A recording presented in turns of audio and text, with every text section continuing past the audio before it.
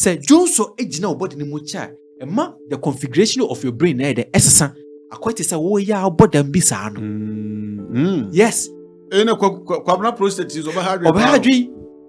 Ohadwen pa. Enti say woni be mate, woni wo papa biti, woni wo uncle biti, ne wa develop sa prostate issue na won say o start kasa. Enti siso ni ade a enye ne fault a.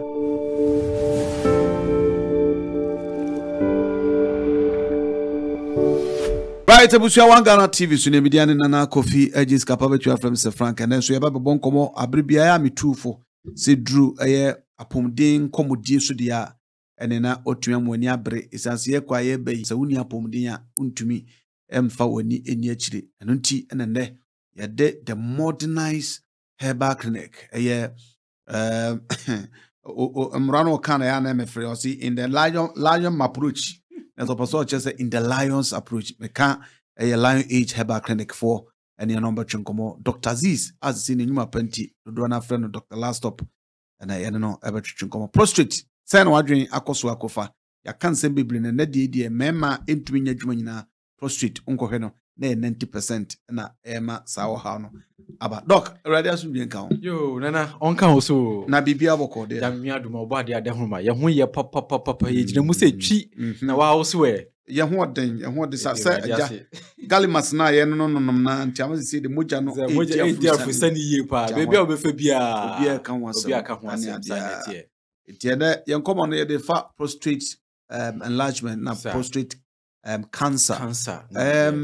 Sayari your Hawa at worldwide at Nipadona so especially young Africa hand a higher power and Shankanya may say herbal clinic we say like age abedia ama the risk no so to me in term to an yeah yenim kobo yo nana memfa akonya we na memfa nda ye ahwefo ina ase twede ampo yankopon se nneso yetumi aba be kansa na yetimu wo apomudi mu yie na ye ka sa issue of prostate a woni mi se yado bi wo ho a ya na ye ka se ye racial ye ka se racial na che se wo Africa more ni ade but ye hu se prostate no enya African kwa na eden a worldwide problem, a global problem, and one of the number one killers of men. Into the reason why number one killers of men. Whoa. Prostate. Because a ma any idea friend what prostate. A man na ede prostate. Into so we a bema na wudi in fear be 30 years. The first thing I say about what you and say check up. I say what you mean frequently. Prostate test. Because nana asifim ku emema bebre ni ade. Na because of our time in intino. Yenhwe de na ye prostate no. Prostate no anatomically anase ye hwe nipadua na ana honam akwa na. Wo hwe bebia be ma ye penisi eba ase ho no ase adebi akwete se walnut ne size na akwete se walnut na ebo ye penis na se eno no na ye fen prostate gland. Now prostate gland no honam akwa bia edi dwumadie mienu. Dwumadie ade ni se bema woni oba kompamu na se wo hu sane wo a ese nkwama no enye a form of transportation. Inti sa prostate gland no na produce insuo na nkwama no be den ebedware wo mu no. Inti it is very very important. Now the second thing na prostate gland no ne se esa so eboa transporti anase epushi wo sperm no ekọ oba na den na se. Inti eba no reproductivity a prostate gland nede play a role pa ni ade. Now bema bia no at every point in your life no say prostate gland no assume a natural size. Ti bema wo nyini no na wo prostate so nyini alongside. But rather unfortunately no dumbre bia na prostate gland no aba ye kese manai den abroso. Any no prostate enlargement. Ni ade. Now say ebe ye kese na ebroso sa na se wontumi anhwe entwitia ebetumi ebeye cancerous and your friend prostate cancer. Na prostate cancer no na etumi ekum embema bebre no. Okay, that's nice. That's bad because nice. Let's say explanation is nice. Yeah, they na nice. Okay, yeah. How many types of prostate in your types ben your? Nana ebano minding can free prostate diseases no. Okay. Inti medin kan aka prostate enlargement na maka prostate cancer na yewo prostate infection. Okay. Inti yewo mu three types of prostate diseases. Okay. Now ebano prostate enlargement ma minchim kakra ebano prostate enlargement na tete no na yenim se bema wedi mfie be 80 years and above no na ni prostate etumi enlarge na ebeye kese. Now sisi ye hu se remember, even already less than 30 years, etuminya this kind of prostate enlargement TB. Now, ebano prostate infection now. First, no, yenim say mpenifo enya prostate enlargement, but sisi no young guys less than 20 years. Bi na se bi o ka fresh we ko rectal body bi mu na we ko ti gono anasa syphilis anasa chlamydia infection no spreadia na akoni prostate na ama prostate na inflamed. Eno na yefa no prostatitis. Nti sisi no whether you are old, whether you are young, you should know so obetumenya this kind of prostate disorder CB, which is prostate cancer, prostate disorder, infection, and prostate enlargement. Okay. All right. These are the types. These are the types. Okay. So the causes, I'm saying, what the can't kaba kusisi ya. So we koku retu kuruboni muno. One of the way abitumenya prostate disorders. Okay. But other ones also there. Okay. So the causes of prostate enlargement and also prostate disorders, no, bakun age.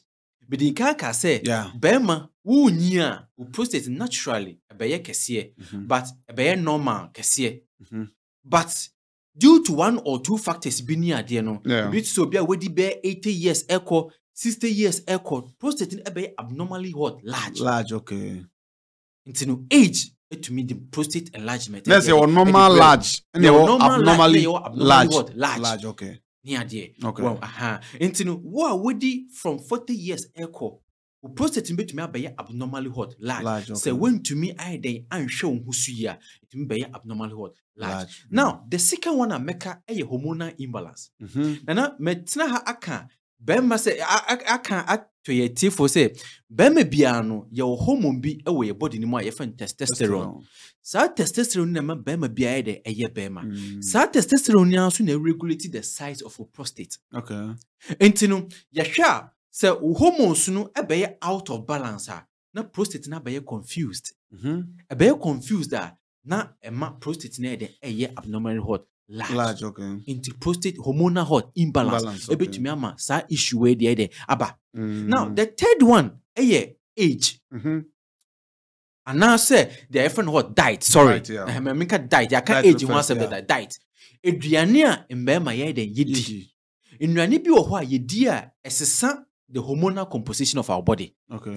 Na ama your hormones no are out of balance. Adriani bi ti say milk a efi mwom and now say milk from animal source. Okay. Etumi esesa ye hormones no ede man. Adriani bi ti say kosua wodi ni bebrea etumi ema hormones ni echo out of balance ni ade. So many diets na se mbema yedi a onse mbema nam ye dwuma ni ye stress level ni ade ntino ye nya kwan entumi ade endidie amanfo edidi wa bonten ni ade eno etumi ema sa prostate issue we de eba. Now ya so ehun se toxins a ewo environment ni mu. Environmental toxins. Na won say wonam a na obi ka we see fitwo eba no enya sam kitwa ka say shekura so na ekono no engine wutem enti nsu a yenom aduane a yedi ene mframobone a yehumi koye mu no etumi di chemicals bi na toxins waste materials bi de the prostate no na ma prostate na de I stressed up the be ya ne say prostate be de ebe kakrakra ni ade enti no wo hwa. These are the major causes of prostate enlargement. They are made by to cry and say, so we are beba na se wuti me. Na se bia wo uncle bi and say wo papa bi enya sa prostate enlargement bia. One year care for wa so betumi ade enya bi. Yes. So nunya na wo anya careful bit to me. How? Because prostate yadi and in a mebusuemu. Okay. Ya na efene familiar hot heredity. Okay. Into any name hot ebusuemu. Into so uncle. That's a genetic. Mostly. Okay. Be a genetic makeup near dear. Okay. But most of the times, ya na any name your bloodline. Okay. Into se uhu se obia o papa anasa wo uncle be prostate enlargement anasa prostate cancer be ne kunua, you should be alarmed. Ho necessary wutu anamo eba Lion Age Clinic Ghana. Na etumi di wafa infidia hodo mu. Ni ya hwehwe o prostate mu aye scan ehu se o prostate eye normal ana se eba beye abnormal. Ni etumi ade ahwa no ade a prevent it. Bonika bibi say prevention is always better than cure. Wow, na obehwe na ye di joben ana say two bibi aba beto bema wo bema mu is a very painful experience. Yeah. I wouldn't wait to say bema you go through this kind of problem. Okay, right. Yeah, what my air can now so some day me 45, maybe me 40, maybe me 35. But me who what are the symptoms? I also wondering about prostate disorders ni bia start ebo openum di mienu kura na tumlika ko like 8 can the Ghana. What are the symptoms? Nana medewase is a very important question. Yeah. On say nipa bebre na no se bibi nto omo a ya na wo ka bibi na omo di echinie. Ntino one or two things be eda ne ho adi. Ye o de ayefo no symptomatic approach. Na wo asymptomatic approach. Symptomatic approach ni say wo nya prostate enlargement bia one or two things be better ne ho adi. Na wo say ade minya ede enye bi. Ebi mo so wo ho a omo nya any symptoms bia. Okay. Entino omo nya symptoms no onna omo de na de ehunu no because ade wuhu hwe e be de na we tuma seek treatment. Enti by the time ade ne baba be serious no na akwakwati say there's nothing that can be done about it. Entino such people no entina whether you are seeing symptoms or no symptoms e say wutu anamo na at least every year bia no ukwa check wo prostate no. Now yemra omo nya symptoms no. Now symptoms no ye breaking it into two. Yeah, what they have on irritative symptoms. Irritative symptoms. Now, irritative symptoms most of the times, yeah, na infections na edie edeba. Medika ka say be ma ukoti gono, chlamydia, mycoplasma na ekwa infecti o prostate na. Among irritative symptoms of what? Prostate enlargement. Now, irritative symptoms they can no eye ubedwonso intentem. Okay. Inti be ma anadwo otumi sori mpenu, mprensia Imprenson na wo kwa Johnson identira wo a woni esiche yade but wo Johnson tentem me pacho eye prostate in ebo kokko so tumrika na eden ebra bema wo Johnson a wo ti yaw ewo bema ni mu wo se wo bema no emuka o pe emu hyew ni ade ya na ye hu se gonorrhea ebetumi di sa issues in diaba but prostate infection enso catch you say o prostate na ede aye infected bema na hyew bema wo ho se wo bema na se no we call it the base of the penis ya na wo bema na se na ede eye wo ya etutu anase wusisi mo ede etutu eye wo ya utanya back pain lower back pain ni ade wo se de bia ya na metena se che intine misisi na ede eye me pacho prostate na start se ede ebo kokko ebo nkaye ni ade. These are some of the irritative symptoms near dear. These two are made be chat on the same. When you have this irritative symptoms, you better say penis discharge. But who say in so as that said if you be momu ede eba. Yes, asamo yaba. Asamo ede yaba. Bema what's that this symptoms near dear bombodia. Netua na monede bra Lion Age Clinic. Okay. Na wonim bema bi wo ho a won say ye woni obai kompom na ese enije ba no wo de boss 1 2 3 bia de kwan say na won say obema nim emu ye de eye wo ja we de ensisi wo ba wo ti say obema na kasa no emu ye de eye wo ya prostate.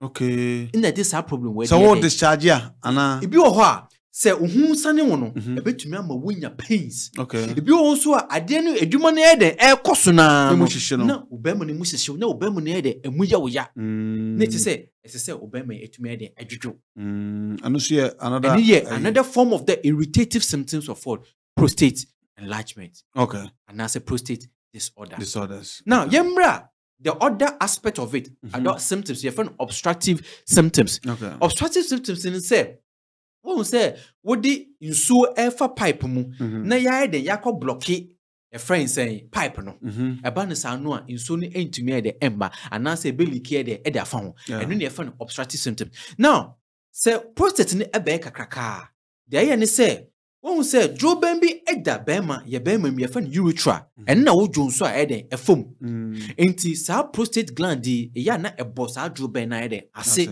enti wonim say ebe kese a de ebe ne say ebe blocky pipe no nti wo dwonso a dwonso ho ede maw ti de di kan ne say bema wonya obstructive symptoms bia se wo kogina ho say wo dwonso a wo pechi mu ansa na dwonso na ede aba so banketin possible ni friend strangry nti minim say bema bebre 18 anasa omo hwen a they are going through such problem nti first no na wo kogina ho bema Ujunso ya na junso eba te na wo feel ni ade utu maso na udi yese kura yese na wo pum ni ade but this time round no because of say prostate na ba kakraka nti no jobe no ablocky nti wo bechi ansa na junso na ade aba junso no so eba ketin eno epese eba eno so empese eba de ebeba akwati say junso abo akokọ no the second one obstructive what you call a double stream.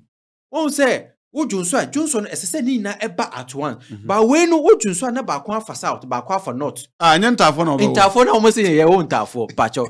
Ye won tafo, e ye friend double stream. Into what Johnson na hu say emu apa mienu, pacho e bo kokko say prostate no. E ye kese, and you need to really take a very good look at it. In yes sir, e dey assemble day e beba. Now the third one, what you call weak stream.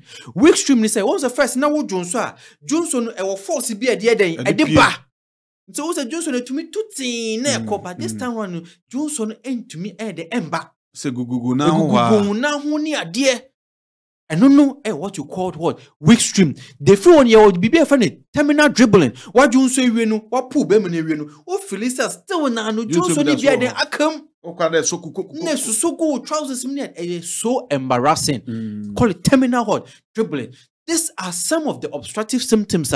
Who say will post it in the issues Okay.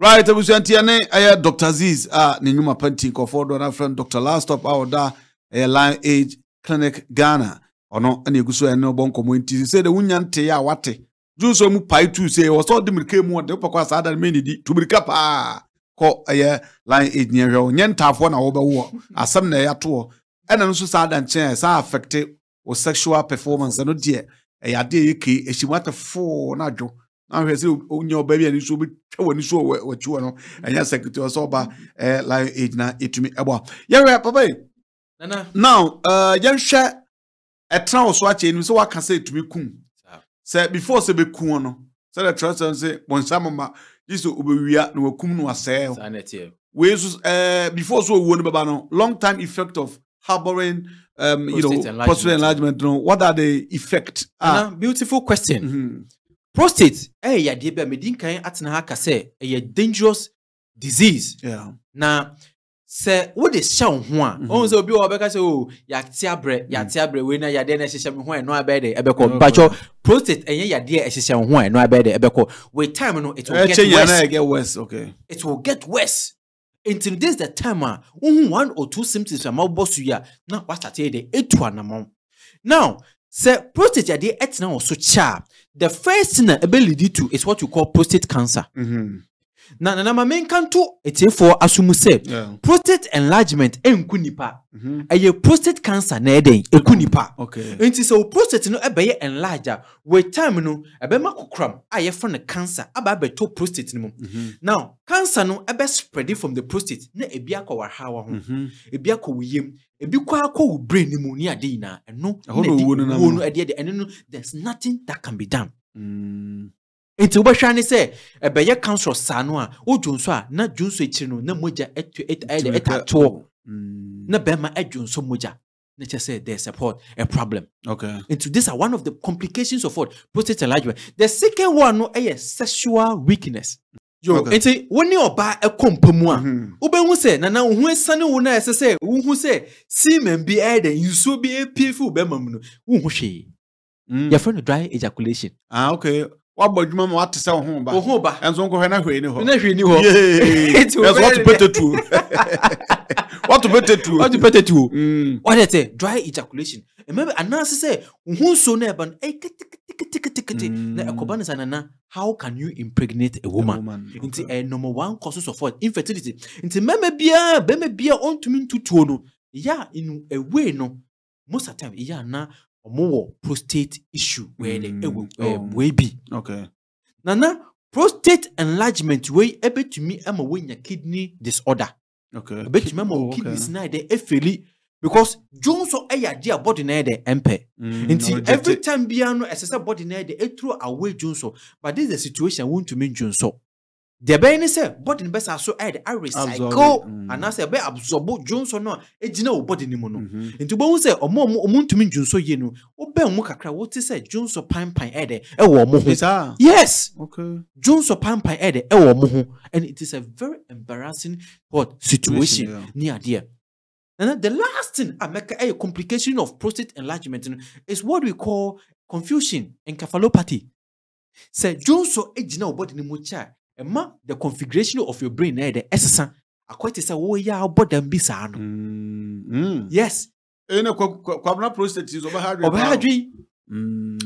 pa. Enti say woni be mate, woni wo papa biti, woni wo uncle biti, they will develop sa prostate issue na won say ostatic kasa. Enti so ni ade a enye ne fault a prostate no Johnson no Emma the brain configuration na den. Say because Johnson a toxic. Brain MP, the rest of the body na the MP, but it's no body no so yana ema the configuration of your brain na the yana enshada enkoye. See, these are the major side effects, long-term effects of prostate enlargement. The ultimate thing is say wo na the and of which the final stage of which you and I we don't want to see that situation. Yeah, what are the best treatments? Best treatment plan. Say about treatment there, like age clinic there. Sabe makwadare mu. Na what are the best way? Na ebano prostate issue ni adia. Ya na de bia ye kase a chronic. Yadia ya ne ye de ba ya kankase mo ye say kwanko. Chronic condition. Now ebano chronic conditions ya na herbal medicine it is the best. Natural medicine is the best. Now, we share some years back near the Ukraine near there. You will never record a case of what prostate enlargement due to nyoma or more fun. You no mudini hamama ya mutake no and no and na young Dr. Aziz any our team of doctors scientists yo K University kwame nkrumah so apomu yo Lion Age Clinic and yaka ye ho bom. Now see what is the secret? The secret ni say about no prostate issue, prostate cancer, prostate enlargement. Bema ujun so mon sense bia no a say yedi hamamba. Na hamama no yedi science, research any technology na yedi account. Ni develop indura hodo ebetumi ade solve this problem once and for all. Na woko baby a o meka say wo symptoms nkuti na omo yede omo treat. Now yen treat symptoms. Eba no ayare hwemu papa eye papa. Yen treat symptoms nkwa ye hwe say ye betu yade na ide asefu I say holistically no holistic treatment ye tu ase de efi ho na nipa ko no ho ato no once and for all and no and what Lion Age Clinic I made Dr. Aziz Medano what we stand for intino ye develop product ye di kan no ye fa no prostagard ti etiefo hwemia ye wo product bi ye fa no prostagard capsules. Into prostagard capsules, yedi hamama Baku dunum 15 na ye dia ye sa hamama 15 ni na no is geared towards what prostate issue. Nana mama for use this opportunity enka say be me bia no prostate no de bia edidi ehie aduane na sa aduane no me nka ba aduane sa aduane na prostate no ehia ma ne ho na atumi ay dindindin e ma na atumi ay de perform no e wo hamama mu sa hamama no na ya kan bom e de ay prostagard. Okay. Nti wo ye bema na wo dwonso mu haw wo dwonso no entumi emba ye ya akwa rubber anase wo de no akwa cancerous wo dwonso a moja taito me pa acho wo behia prostagard capsules ebebo edi ni kwampo no e de explain no guide prostate no e de amount a highly standardized product. Okay. Ya packaging kama na baby a wo ko bia e show bag mu e betumi de abo ye wie no so no ye wo prostagard tea ye ka say ye wo formulation ema obibia bia wo de no you are not conversant with capsules o tea no nti wo take capsules no now ye the tea no so e de ka ho ye the different prostagard hot tea when it is simple to make ya fei na wo kwa share gallons nya de no de bi where they are simple and modern nti wo no tea na ekoye prostate mu adwuma na de won say prostate wo mu a efi eden eba prostate ni mu nti from time to time e say wo ye bibia e be detoxify prostate no the prostate ni to me nti no prostagard tea no ebe de ebe ko huru prostate mu de de amount na dwuma bi esese dibia na etumi de edi na ya ye prostagard tincture prostagard tincture ya na ya ka say eba na tincture na e anodin go straight into your blood. Into bia wo de no wo prostate almost ababa e kakaka wo kwa akoye surgery anase de sekan e baba to ho atwitwa me pacho wo de sekan e koto ho twitwa wa wo behu say you become totally weak bema wadi e beto fom say team that's all last year no but wonya prostagard tincture anase wonya package ya me pacho prostate aye kakaka san eno a beden na say ade abetu afare me nsan ina bom be fani me say na e package boti no we are the tincture na soso wo de tincture na de asoso na de ni kan say tincture no wo de bi be so wo tea ni mu wo wi a wo peso kwa na wo de bi aso tekremase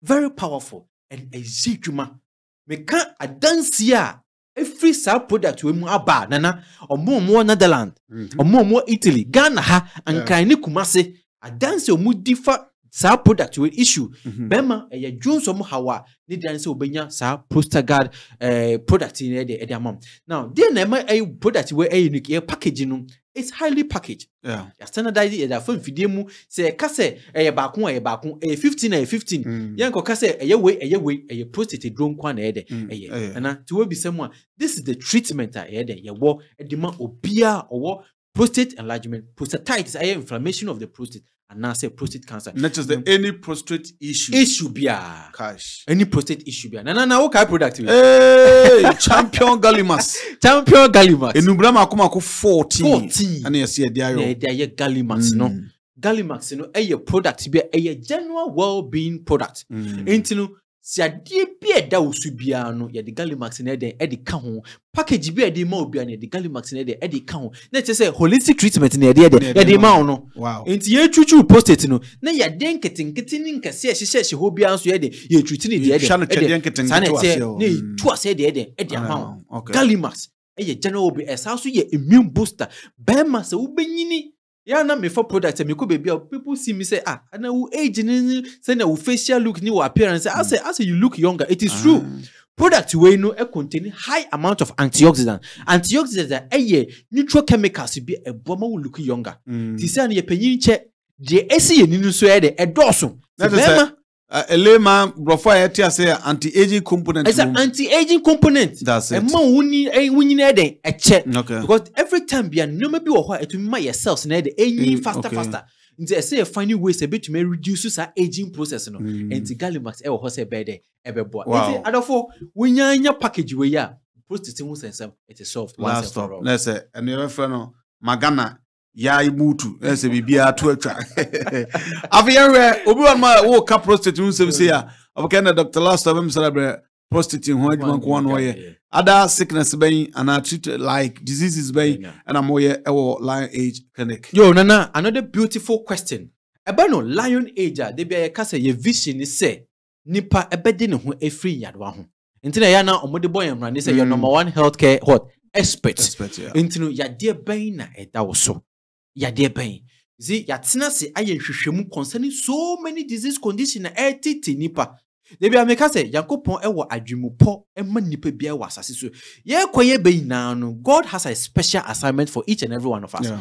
Na se Yakopon adwumupo no be de ebebomu a esese nipa ngankose no body ya wodidi dwuma no ese etumi etena ase ewo apomudi mu yie. Enti na Lion Age ye de ye ho enye sikasem na se ye bibia ba e apomudi. Enti no e saying diabetes esiche yade. Pacho, your number one place, Lion Age Clinic. Obi catch him say, the doctor catch him say, or better a drosu throughout the entire life. And I didn't necessarily would they drosu throughout your entire life. So now, a misery of which there's a solution but to solve a problem once and for all. Why you okay? It's a diabetes, a prostate issue, medinka can want them, a hypertension, a stroke. When you stroke, from want to me and come back, me pacho. Bra Lion Age Clinic na ye beboa. Okay. Bia wo de no oba awo hu sama de aba be ye dadwene de ama wo ne hu kafo. Muntumi de entutuo matena se for a long time awo ne ntumi de emba. Me pacho oba Lion Age Clinic ye beboa na awo ne ntumi de aba. Okay. Bia na be ma wusisi oba wusisi ukotodwe woposo otanya serious pains in any part of your body. Yeah. Bia na wo bone issue. Me pacho bra Lion Age Clinic na de yembo. Sickle cell yade. Ya ka say sickle cell ni anodro ni yade mpacho. Lion Age Clinic the product be about friend sickles. Very excellent for people with what sickle cell. I live quality life. They say any normal person. And say oh sickle cell bombardier na bra Lion Age Clinic Ghana. Bia also there no akwakwa issue of ulcer. Ayem crow wo di dia na wo yem atwa o. Bia wo de no akwakwa ti say pulse koko esi wotumpa no ho ya na ukọ toilet hu se moja bebre de ewom. It is so embarrassing. And then there am to say we share papa pani bia na onam krom na krom na ase no to na asai bi sei na omo ye oh mo say bra aden o se hwe enye easy o menamo a na moja de enwini me se omo twa abo bi ekon no which is so embarrassing. Eye koko na de eyesa me pacho ne dia ne say obefre Dr. Aziz ne tuma solve problem ne de edemo wo de ne kidney problem cancer ahodo oba wonufo mu almost breast cancer aba beto wonufo mu o menses no emba yie and now so say a stretch marks within yade e woni problem na wo na almost etaba ba si woni so na yade no ye kan eden edoso emre emanye kwan ne ntumi ede enka yade ni na but the American to etie for assume say yade pe attitude bia no anytime you think about say upe holistic natural treatment think about Lion Age. Okay. Because a ho the amount treatment papa your more treatment eba betu ya de nyina se de amount bema ya na because say bema obebu adwuma o me respect you e ofia na che say utumi de perform edu anadwo na wo kwa say wo pem na wura baby na oba ne ne de na we for mirror pacho why mre wo mpamu o mo say wo bema no wutedwo afon ekitwe bi me pacho Lion Age Clinic Dr. Aziz and I said Dr. Lastop ni entumi peja obema ni mu ma na oba no so ni entumi de enje okay ya woni de eden edoso but because you can't dey bechi but so what he oh any part of your body o pese obeja yarehwe na o pese bibi echi wadwen pacho Dr. Aziz me homo obi bia 24/7 dey dance obefrɛ me na entumi de abo ya twetwe nkomo na bibia so akoye de ama okay your relocation no Ghana ha more hen na fe ever no mesno to Ghana fe say social media handles su ha e dey atubia yo na me de wase biom Lion Age Clinic Ghana ya me adom your locations no mienu okay they will make say you baby ade but your physical locations mienu your Kumasi udu baby a friend tech me say tech de nipa bebre na kwame Kumasi upon tech ona udu ho no your broni bia e no Maxima and now say Eija extension udu Maxima ho na no there's a golf filling station bia de ho e kwan bi efa golf filling station e de call affordable housing wo de fa sa kwantin pon no so oba beto say Lion Age Clinic Ghana your office and say your hospital is green. Green S signify say ya de hamama na two ya de wase de ye adwuma. To ba na atro e we signboard no so Lion Age Clinic Ghana. Uba betu ya doctor phone ho ya nurses phone ho be den omo de beba inside ni ade. Now enkran so ya wo kasoa eye kasoa enkran highway no so anase kwantempo no so. Ye o baby ye phone Universal Crespo City.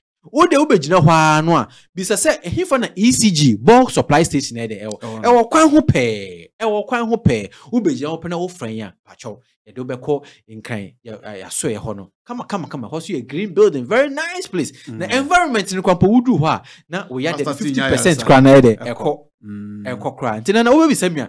These are our two locations. Na ye obebi aso ye wo abefon kwantimpo so internet ukọ website your website www.lionageclinicghana.com and that's lionageclinic.com ukọ obenye ho social media handles no TikTok a friend saying Facebook and all the social media handles just type in Lion Age Clinic.